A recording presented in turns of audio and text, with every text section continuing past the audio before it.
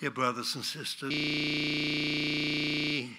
to a few scriptures. First of all, the scripture that we have begun with in a number of these sessions in Matthew's Gospel and chapter 16. Matthew's Gospel and chapter 16.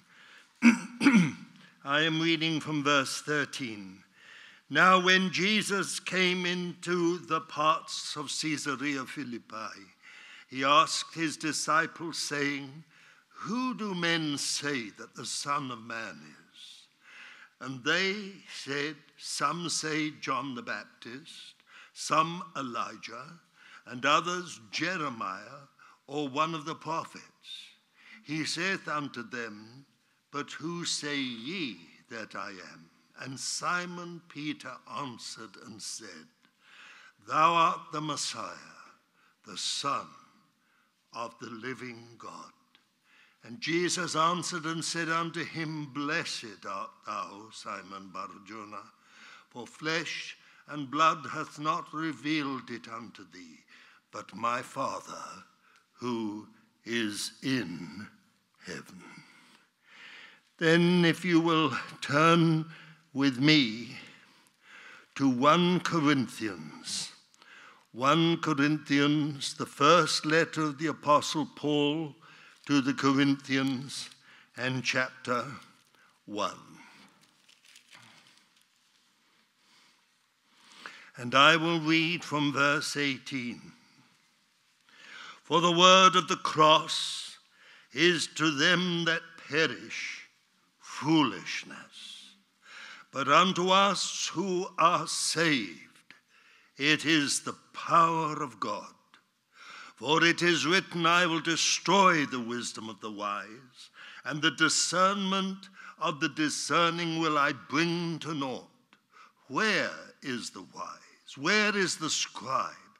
Where is the disputer of this world? Hath not God made foolish the wisdom of the world? Foreseeing that in wisdom, I've lost my point here. Foreseeing that in the wisdom of God, the world through its wisdom knew not God. It was God's good pleasure through the foolishness of the preaching to save them that believe. Seeing the Jews ask for signs, and Greeks seek after wisdom. But we preach Christ crucified, unto Jews a stumbling block, and unto Gentiles foolishness. But unto them that are called, both Jews and Greeks, Christ the power of God and the wisdom of God." And then I would like to add to that in the Gospel of Mark and chapter 8. The Gospel of Mark and chapter 8. And I will read from verse 27. "And Jesus went forth and his disciples into the villages of Caesarea Philippi. And on the way he asked his disciples, saying unto them, Who do men say that I am? And they told him, saying, John the Baptist, and others, and so on. And he asked them, But who say ye that I am? Peter answered and said unto him, Thou art the Christ. And he charged them that they should tell no man of him. And he began to teach them that the Son of Man must suffer many things, and be rejected by the elders and the chief priests and the scribes, and be killed, and after 3 days rise again. And he spake the saying openly. And Peter took him and began to rebuke him. But he, turning about and seeing his disciples, rebuked Peter, and said, Get thee behind me, Satan, for thou mindest not the things of God, but the things of men. And he called unto him the multitude with his disciples, and said unto them, If any man would come after me, let him give up all right to himself and take up his cross and follow me. For whosoever would save his life shall lose it, and whosoever shall lose his life for my sake and the gospel's shall save it. Further word of prayer. Beloved Lord, we are so thankful that you're with us this evening, that we're gathering unto you. And our prayer now is very simple. Beloved Lord, we need you. Dear Lord, you know without that anointing, it will just be words. It will be truth. But with the anointing that you have won for us at Calvary and made a living reality in the presence of the Holy Spirit, that word will dwell in us. You will open our eyes. You will give us an understanding of what is ours in the Lord Jesus, and the power and ability to follow him, whatever the cost. So, Lord, make this time this evening very special to every one of us. Do not let it pass, Lord, just with words. We stand into that anointing grace and power by faith, both for the speaking of your word and for the hearing of it. Lord, do something in every one of our hearts. We ask it in the name of our Messiah, the Lord Jesus. As you all know, the theme of this conference is preparing the way for the Lord's coming again. My responsibility has been the way of Christ, and I am not going to go over what I said last night, only to say this. Jesus said, I am the way, the truth, and the life. There is absolutely no manner in which you and I can prepare the way for the coming again of the Lord without the Lord Jesus. He is the key to our preparation. He is the key for our being ready. He is the means by which you and I can go on into more and more of the fullness of God. Well, I spoke last night about that, and I'm not going to dwell any more upon it, except to say this. When the Lord Jesus asked those disciples, who do men say that I am? Peter, without hardly waiting for anyone else to say a peep, said, thou art the Messiah, the Son of the living God. And the Lord Jesus immediately replied, blessed art thou, Simon Bar-Jonah, for my Father in heaven has revealed this to you. It is a tremendous blessing when the Holy Spirit opens the eyes of our hearts. When we begin to see what is the hope of our calling and what the glorious riches of his inheritance in the saints is, and what the exceeding greatness of his power is toward us who believe.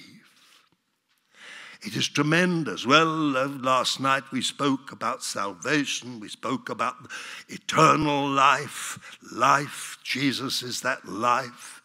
And we spoke about the church. That's the glorious riches of his inheritance.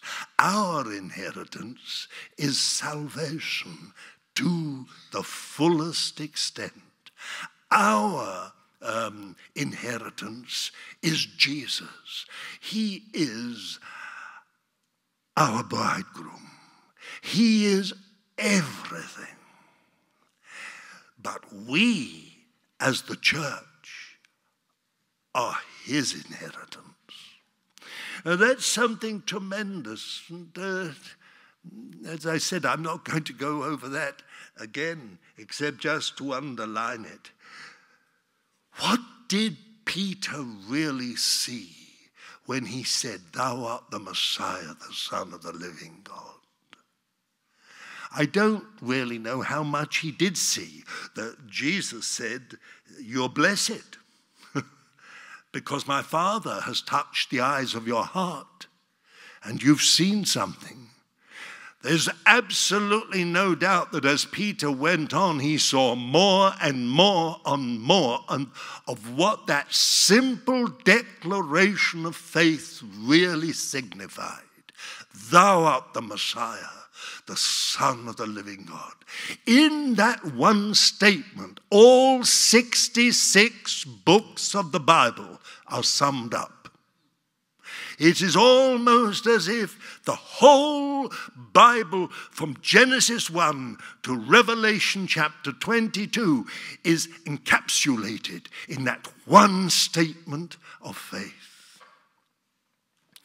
That's why the Apostle Paul said that to us who are being saved, Christ is the power of God and the wisdom of God. Everything that we need of ability, of power, is in him. And everything we need of wisdom, of understanding, is in him.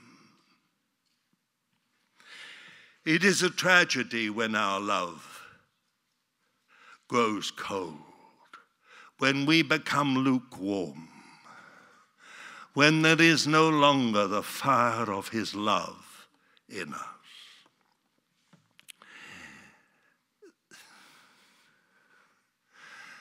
The problem of sin has been totally met by Christ, the power of God. Christ crucified, the power of God and the wisdom of God. Every time I think about this, I am awestruck that God could have conceived a plan. Only the wisdom of God could have done it.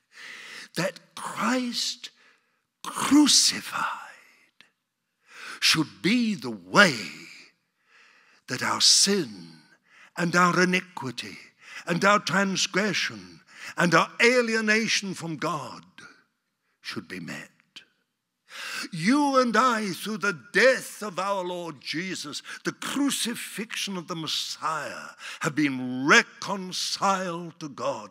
That's far more than just we're on speaking terms. It means we've been made one with him. There is a union that has been established and created through the finished work of the Lord Jesus at Calvary, whereby you and I are positioned by the Father through the Holy Spirit in the Messiah, in the Lord Jesus. There we have a union with God, a union with the Father, a union with the Holy Spirit in the Messiah, Jesus. What wisdom! Wisdom, you know, is not knowledge. Wisdom is all to do with how to handle facts. Knowledge is all about facts. Wisdom is how to handle them. God didn't just tell us that we were sinners. that we were alienated from him, divorced from him. Christ crucified is the wisdom of God, the ability of God to cancel our sins, to make our sins as scarlet like snow, whiter than snow, to take our sins and cancel them, blot them out as far as the east is from the west. It is the wisdom of God. Christ crucified.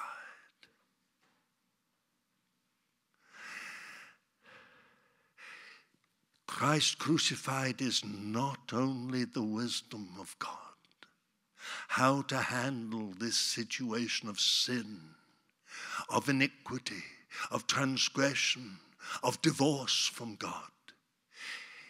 It is the power of God. Christ crucified is the ability of God to take a person lost in sin and wickedness, as evil as a person can be, cancel his sin, create living faith within him, and join him to the Father in him. That's the power of God. Christ crucified. But if you have followed me so far,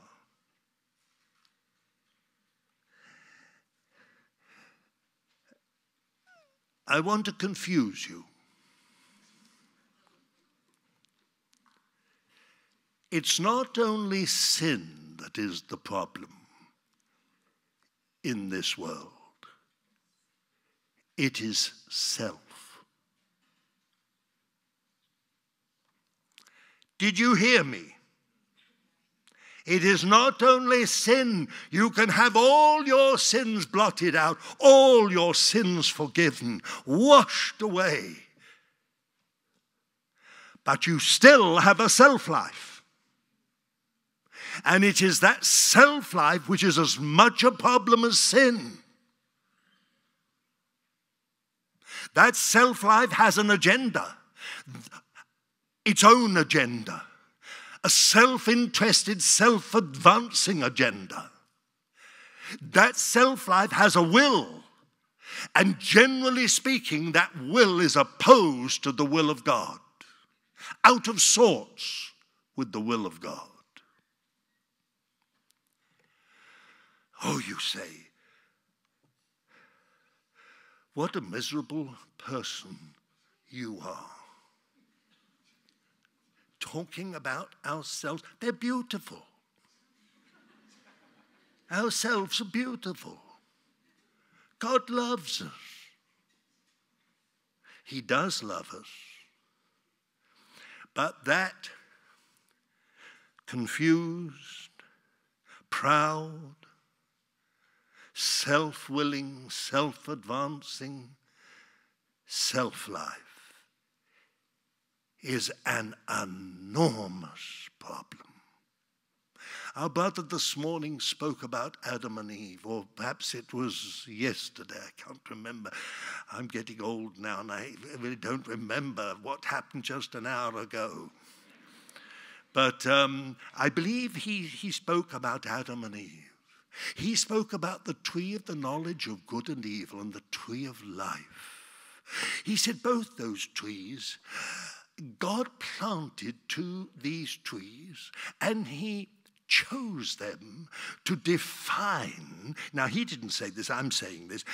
God chose those two trees to define a human constitution, either a God-centered, God-conscious, and God-dependent constitution represented by the tree of life, or a self-centered, self-conscious, self-interested life represented by the tree of the knowledge of good and evil. That's why Satan said,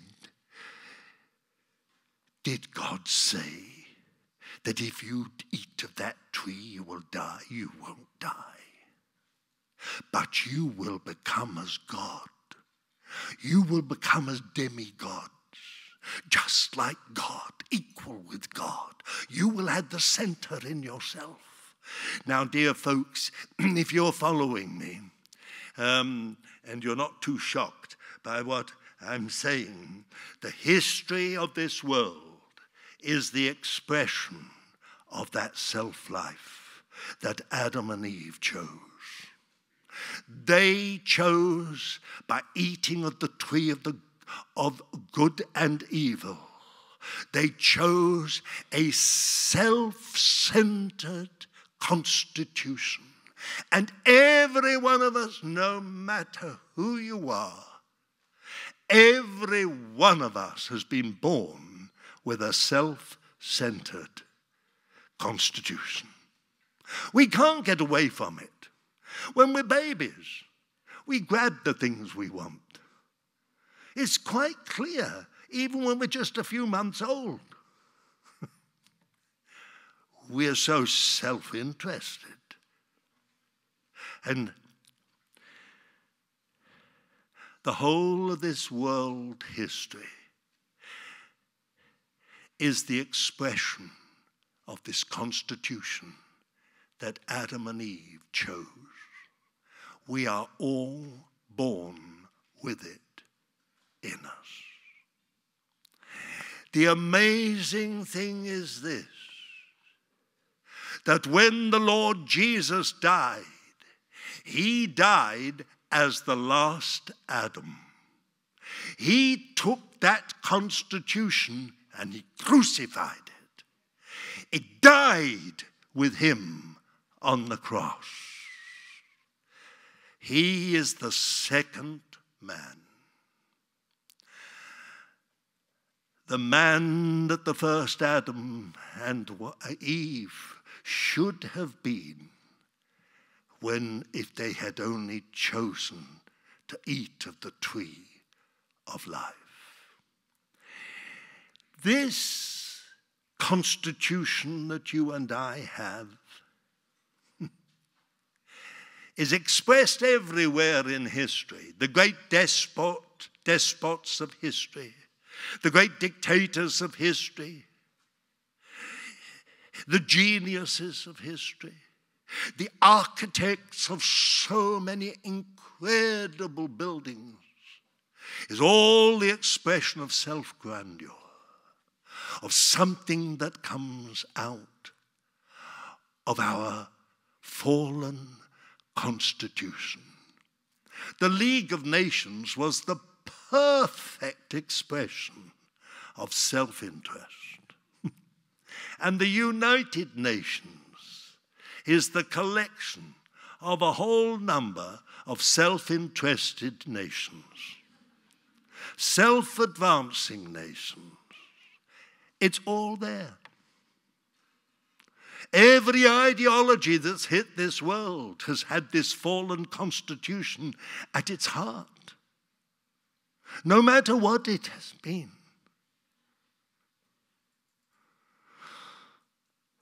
Do you follow me? I hope I'm making myself clear. You see, God, when he created man, made him a tripartite being. Theodore Austin Sparks used to always say, if you do not understand the tripartite nature of the human being, you will be destined to go wrong.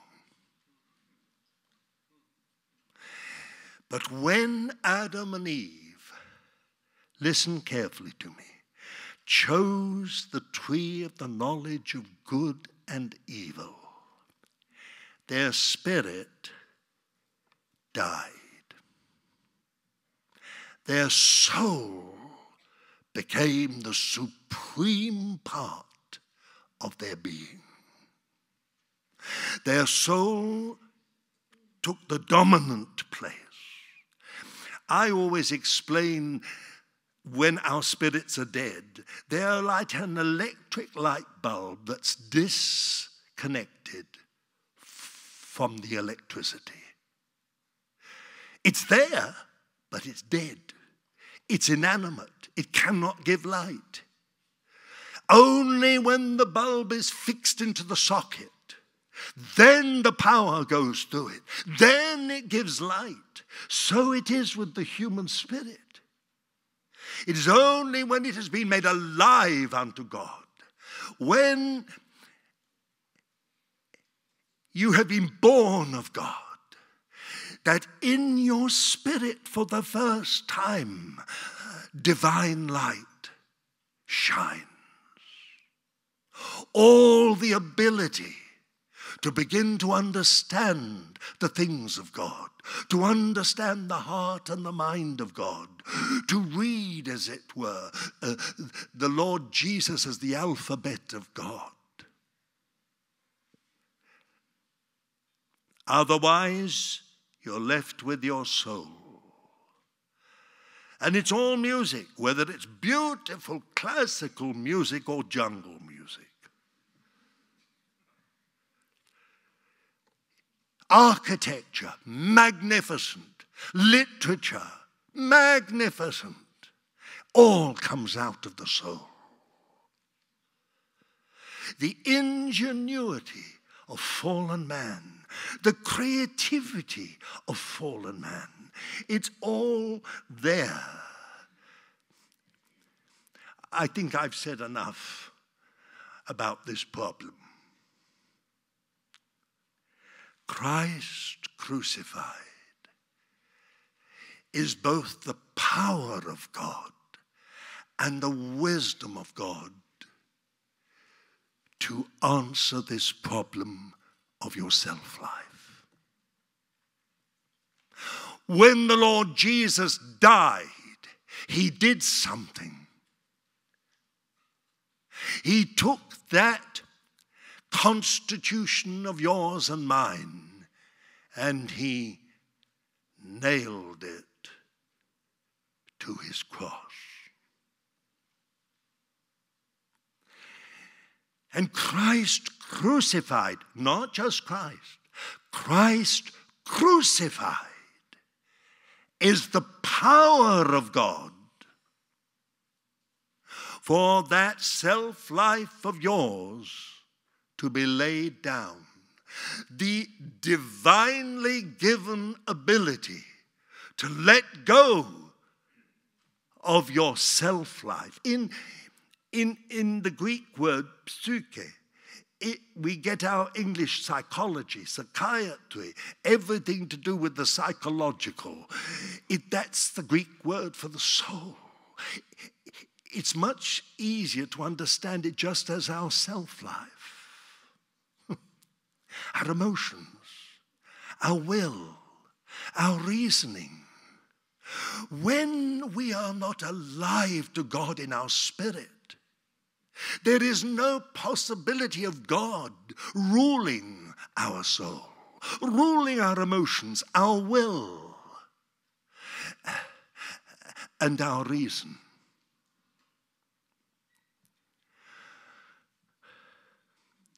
I just hope I'm making sense. Christ crucified is God's answer. Not only to sin, that's blotted out. You and I have been declared righteous, justified in the sight of God the Father through the work of the Lord Jesus on the cross. But we still have a self-life. And in some Christians, that self-life is rampant. It's very much alive, very dominant. It's the problem. Well, let me explain. It's I, and I. Simple. Just I. I think. I feel. I know. I will. And you've got someone else saying, I think. I feel. And it's not what you feel or think. I.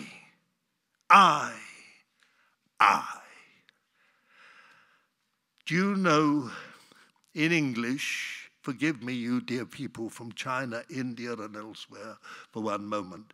In English, sin is 3 letters. S-I-N. Did you get it? S-I-N. I in the center. I in the dominant place. I as the beginning and the end. Now, it is entirely possible to make our Christian life literally begin with I and end with I.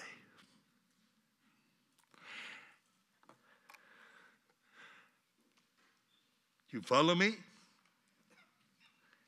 Let me go further and upset you more. Your Christian life will be a total mess if your self-life is in charge. It will be run by your emotions, by your will, and by your reason without regard to the Lord. Oh, you will sing hymns about him. You will sing worship songs about him. You will study his Bible and his words. You will pray even in his name when you're in trouble.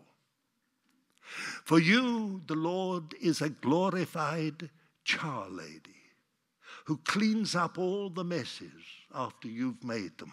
Always available to clean you up and make life a little more comfortable for you.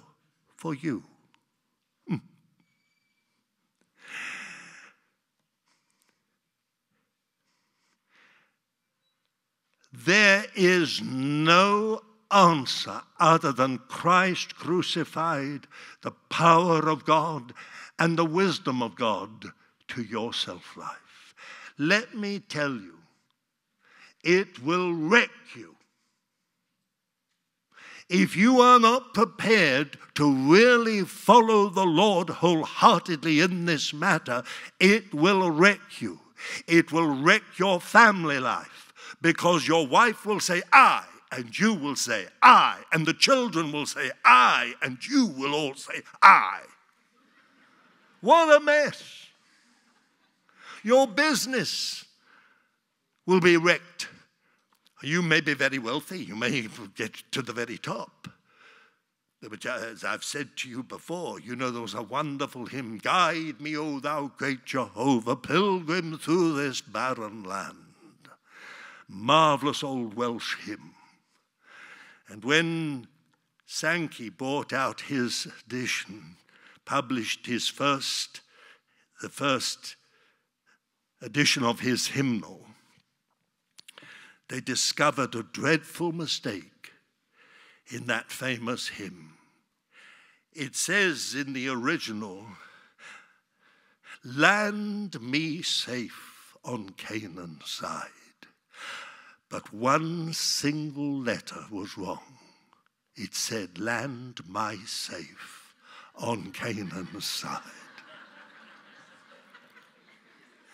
There are many people who have been so successful in business and in their careers, and they would love to land their safe on Canaan's side. But there is no possibility. You came in naked, you will go out naked. You leave your jewelry, your money, the things before your name, the letters after your name, you leave it all. Even your clothes, everything you leave.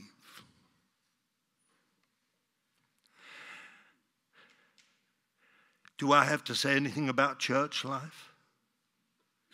This self-life is the destroyer of church life. It wrecks it.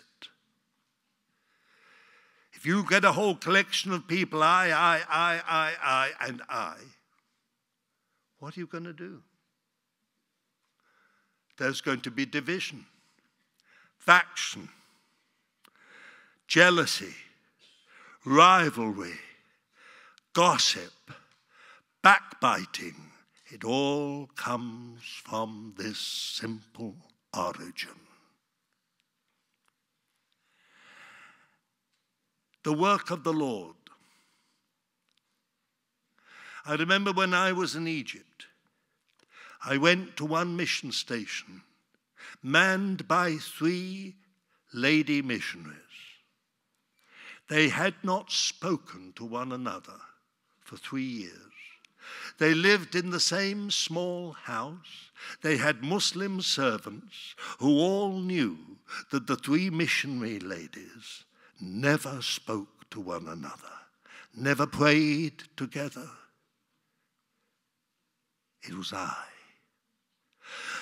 You can multiply that 1,000 times. It wrecks the work of the Lord, this self-life, when it is left as that fallen self-life. I said every human being born with this old constitution has an agenda. Now, we always think a lot of that agenda is not wrong. Want to get married, want to have children, want to get on, want a good job, want a career. But we have an agenda. Very often, our understanding of the Lord is that he stands behind our agenda. He supports our agenda. He helps us to forward it. This is not the gospel. Let me put it another way. Until your will is surrendered totally to the Lord Jesus, you will always be in danger. I preached I think now it must be 2 years ago, in Melbourne Hall in Leicester, in England. It was founded by Dr. F.B. Meyer. The place was full, and I spoke on the subject that was given me. And after I finished, the pastor who had been there 34 years said to me, "Did you realize that you stood in the very place in the pulpit that C.T. Studd spoke the last time he ever spoke in England?" He was on his way with the Cambridge 7 to China. And then later he went from China to India. And then from India to Africa, to the Congo. He never came back to England. And then the pastor said to me, "Do you know, when he was in the vestry, Dr. F.B. Meyer was so moved by what he had said. He said to him, 'Tell me, what is the secret of your life and of your ministry?' And C.T. thought for a moment, and then he said, 'I have surrendered my will entirely to the Lord Jesus.'" Now, C.T. may have had many faults.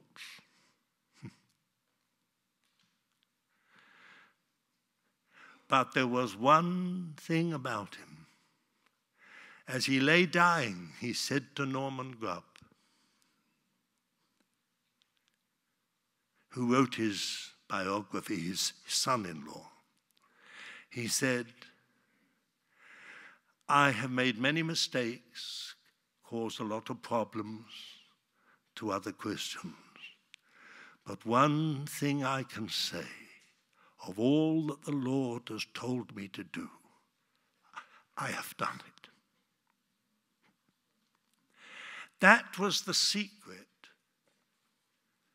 of a life that produced the greatest fellowship of missionary servants of the Lord in the world.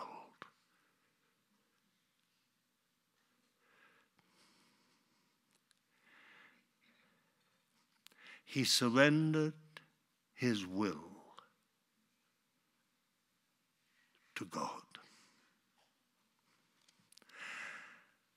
My understanding, I know it from my own life, my own experience, is it is the hardest thing in the world is to surrender your will. Because your agenda is all to do with your will. You have a will. You feel safer to be in charge of your life, to will your life, than to surrender to someone else who will lead you.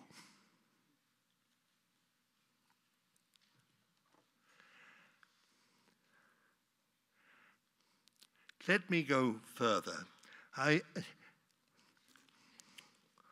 In what I'm seeking to say, you see, this preparing of the way of the Lord, there is no way that the way of preparing the way for the Lord to return, there is no way that it can be accomplished or fulfilled if your self-life and my self-life remains unbroken. You can talk to kingdom come. You can preach and preach and preach, work your fingers to the bone. But if you're not prepared for that self-life of yours to be dealt with, your sins have been dealt with, but it's your self-life that's the problem.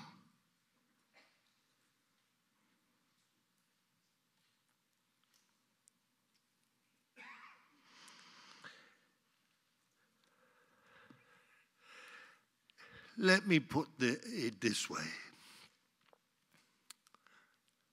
The gospel is not just to do with sins being forgiven. That is tremendous. Tremendous. But it is not the whole gospel. The full gospel is when you allow Christ crucified to deal with your self-life. When you make him Lord of your life. When you make his will your will. When you make his agenda your agenda. Then and only then are you in possession of a full gospel.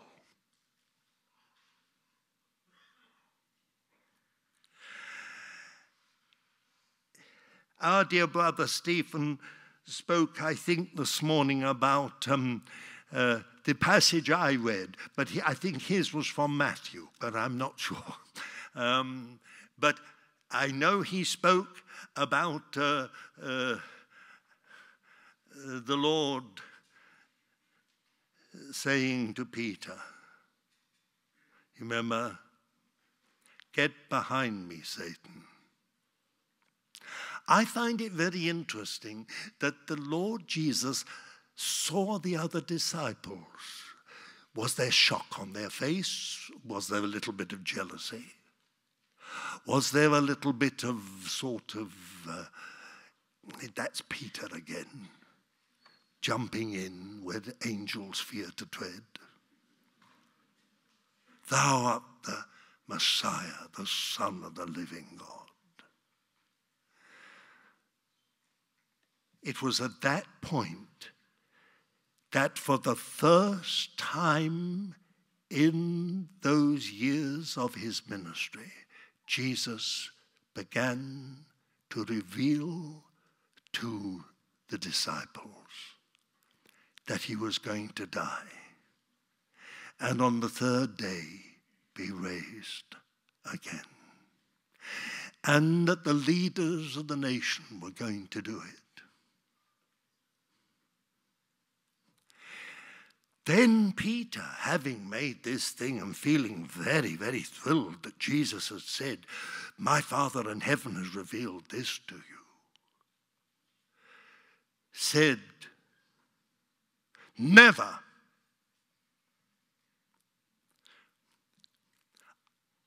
I will rather die myself than you go through with this. This is ridiculous. And then Jesus looked into his eyes and said, get thee behind me, Satan. Now, Stephen put it much more kindly than I'm putting it, because he said he was speaking to Satan. He was speaking to Satan, but he was speaking to Satan in Peter. Oh, some of you Christians say, never. That's impossible for Satan to be in me. Never. But if you have an uncrucified self-life, if your will has never, ever been surrendered to his will, and your agenda transformed into his agenda, Satan, the poison of Satan, is in your self-life.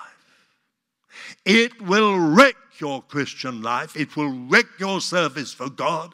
It will wreck the church life. It will wreck your family life. It will wreck and wreck and wreck. It can do no other. That's why Jesus used this extraordinary, get behind me, Satan. I've said before in other places here in the States, if I were to look into your eyes and say, get behind me, Satan, I think you would make a speedy line to Kenny or to Jerry or to John or to, above all, to Brother Stephen and say, never ask him back again.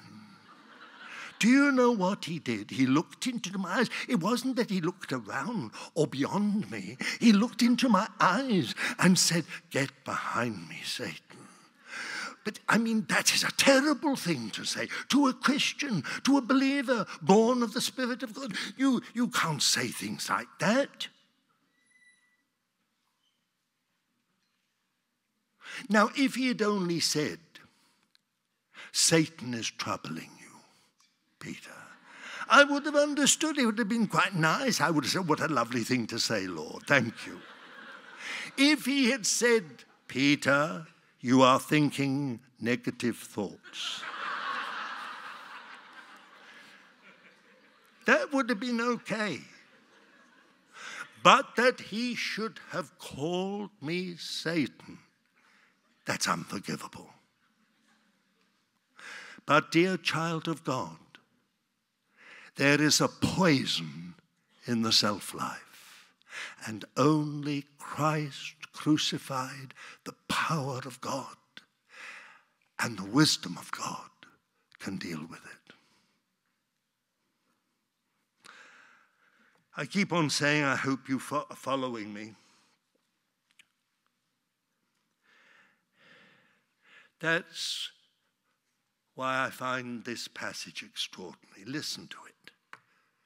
Listen. When Jesus said that about Satan, he looked to see the other disciples. He saw they were all there. So he was teaching them something. Then, having said that, he saw the multitude, and he beckoned to them to come. And the great multitude pressed in. Then Jesus said, "If any man follow me, let him give up all right to himself, take up his cross, and follow me. For whosoever would lose his self-life," that's the word psuche again, "for my sake and the gospel's, the same shall find it. And whosoever shall seek to preserve his self-life, he shall lose it." In other words, it was the gospel. It was as if Jesus was saying, "I shall die for the sin of the world. I will die for your justification. But if you want to know the power, my power, the power of God in your Christian life, in your family life, in your business life, in church life, in the work of God, you have to let me deal with this.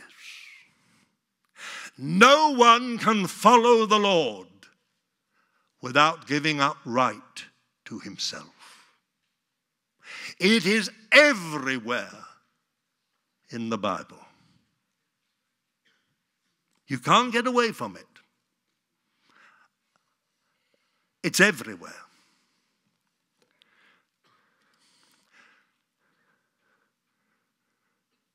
Do I make sense?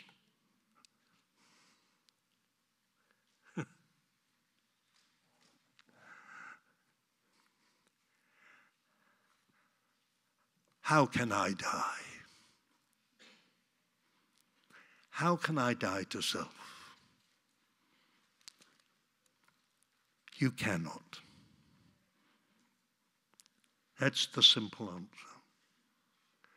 You cannot. Only through Christ crucified. The power of God and the wisdom of God. Through him you can die to yourself. Let me put this all, I think, in another way.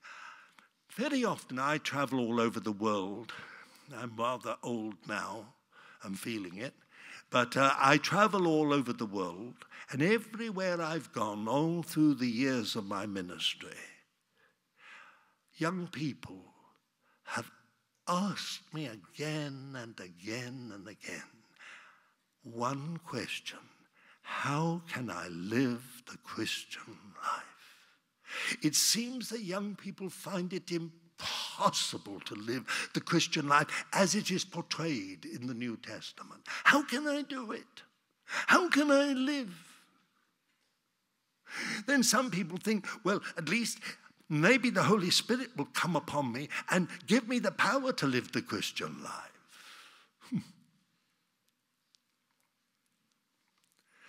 But I always say to them, I've said it for must now be 40, 50, 60 years.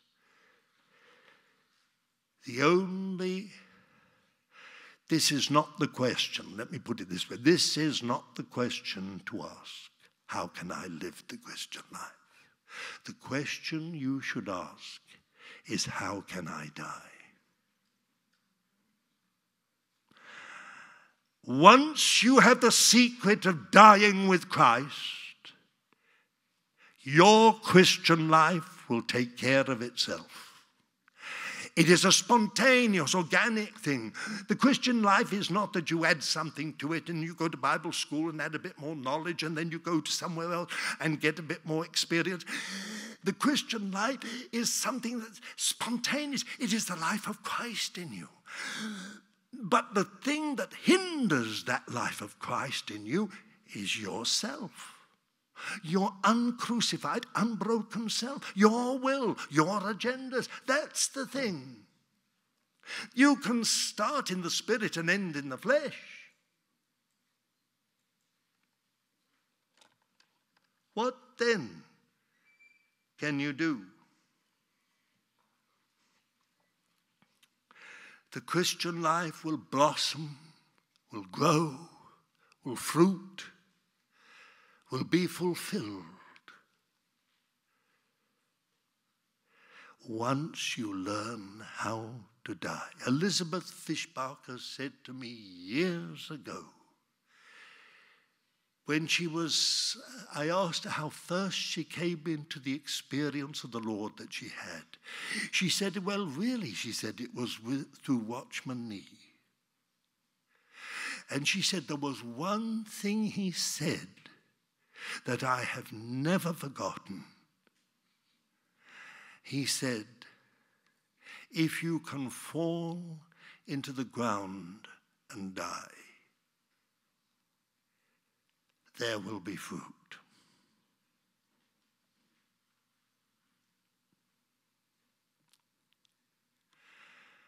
Dear child of God,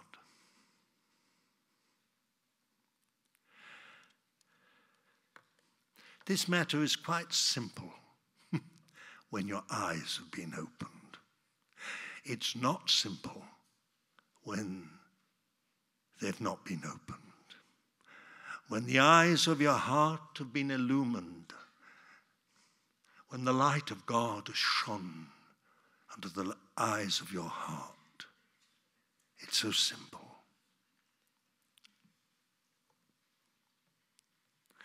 When Christ died, you died with him. When Christ was raised from the dead, you were raised with him. Let me put it even more simply.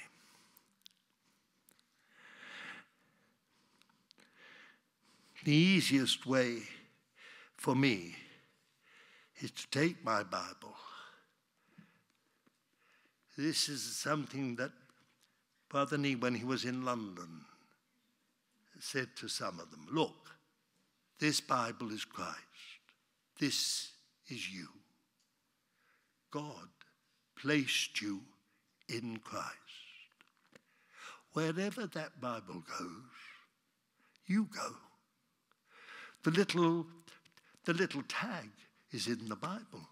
Now, the history of the tag is the history of the Bible. Wherever the Bible goes, the tag goes with it. God put you in Christ when he was crucified. That's why the Apostle Paul could say in Galatians 2:20, I have been crucified with Christ. Nevertheless, I live, yet not I, but Christ liveth in me. And the life which I now live, I live by the faith of the Son of God, who loved me and gave himself for me. Now, did you notice this? This is not morbid holiness. You know, this kind of teaching, dress in black, look miserable, sort of always bowed head, and all the rest of it, heaviness. No, listen. I have been crucified with Christ. Nevertheless, I live, yet not I, but Christ liveth in me. And the life which I now live, I live by the faith of the Son of God who loved me. Live, life, live. It's all living. Christ liveth in me. The thing that blocked the Christian life was the eye. Once we see that old self-life has been crucified with Christ, the way is open. Dear, dear child of God, isn't that amazing? Christ crucified, the power of God and the wisdom of God. Who but God could have thought of a way to handle our self-life? Who but God could have thought of a way by which we are given ability to die daily, to receive within ourselves the sentence of death, that we should not trust in ourselves, but in God who raiseth the dead. Dear child of God, there's no way that we can prepare for the coming again of the Lord unless we allow the Lord to have his full way with our lives.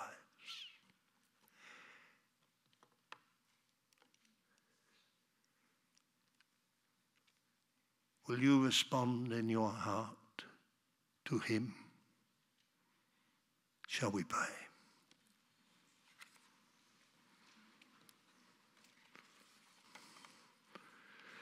Lord,